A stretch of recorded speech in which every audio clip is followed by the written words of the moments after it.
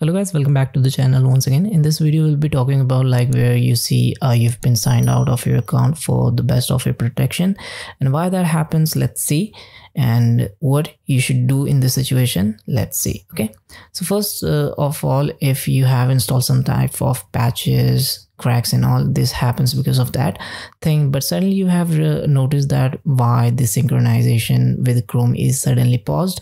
Then your account is logged out and you are trying to sign in, and it comes up with this a pop-up there is something suspicious activity with your account. It could be because of a malware or something is trying to gain access with your account. So this could come up with this notification where you need to be very sure to make your account secure from the next login. All right, so before logging in again to this PC, we have to take few steps in order to remove viruses. All right, so first use Rogue Killer. This is one of the best tool that I've been using from my school days, and it works fine, and this is very much effective for all the Windows systems. So this is free of cost. You can use this. I have already made a scan and it has detected 15 of items which could be possible vulnerability for my system. So if you think some of your items are not like viruses or malware, you can uncheck them, and then you can simply hit removal to remove all those entries or malwares or whatever you call. You can remove that easily by clicking over this removal button.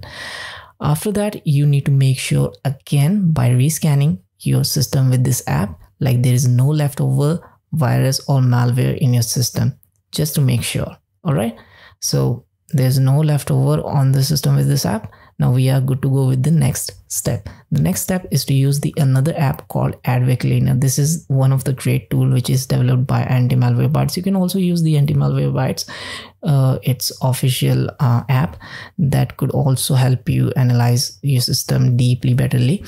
So yeah, so it is going to detect if there is any adware available. You can see it has found 2 items from System Advanced Care and from driver pack. So I'm just going to quarantine them with single click, but it is going to stop all the processes which is running currently. All right, so you can see it has detected the total detection history was 3, and we are done with this thing. Again, we are rescanning this system just to make sure there is no leftover on this system, so we can good with the next login. All right, seems to be good. Okay, done. So there is no detections now. We are now fine. We can make a login possible.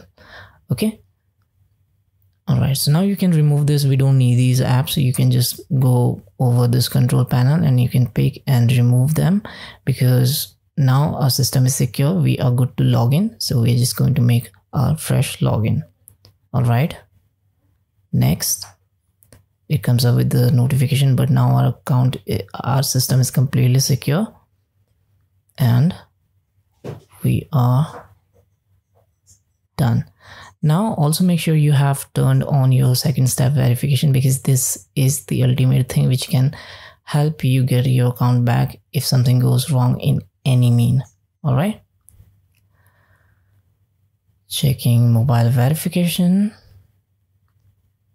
and done. So now we are done with our PC and with our account, and this is how you can make your PC secure with your Gmail. All right, that would be all for this video. Like, share and subscribe, and if you anyone having trouble with this, make sure to comment. I'll see you guys in the next video. Have a great day guys. Bye bye.